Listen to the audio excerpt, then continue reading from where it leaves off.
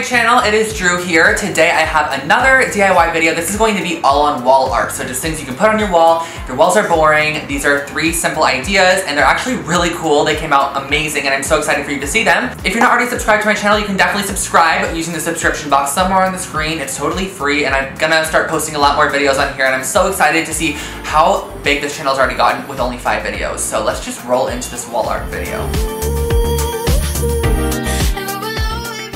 This first project is one you really can't mess up. All you're going to need is some canvases, paint, and paintbrushes. It's pretty self-explanatory and easy. I got these canvases in a pack of 3 for like $12 at Michael's, and I used 2 of them.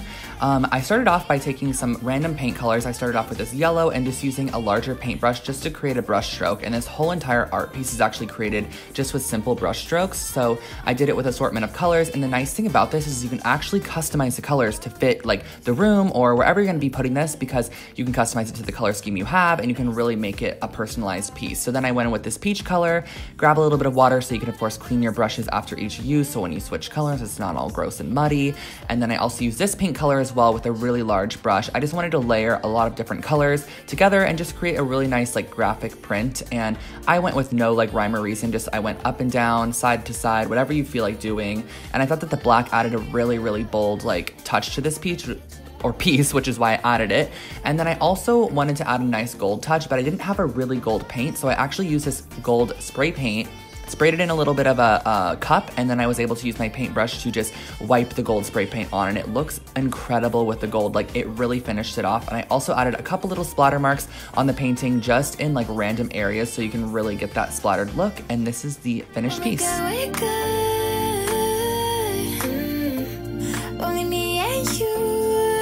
Next up is this brass collage wall art piece that I created, and I actually found this frame in the lobby of my apartment building. Someone was getting rid of it and it was free, so I took it, and I knew I could do something with it. But you can always find these at like Ross or just like Marshall's, random places for super inexpensive. And I took all the components out of it, so it's just the wood part of the frame. And then I decided that I wanted to spray it with this really cool like gold brass spray paint, so I did a coating of that. And my trick is to really overload it with the paint because it's gonna fill in all of the gaps on the wood. So that's how you get it to look very metallized as opposed to like a sprayed piece of wood.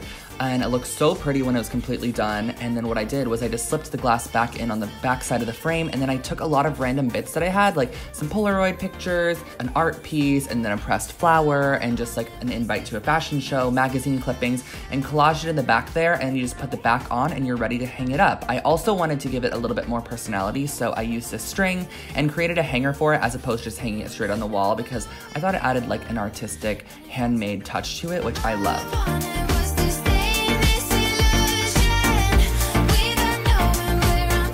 Last but not least is this graphic wall initial, and all I used for this was a magazine, this wooden initial, scissors, pen, and a hot glue gun. So I first started out by finding the picture in the magazine I wanted, and I knew I wanted to use this Lord magazine I've had forever because I just love her. And I found this picture of her inside that she looks incredible, and so I decided that I wanted to collage this on the front.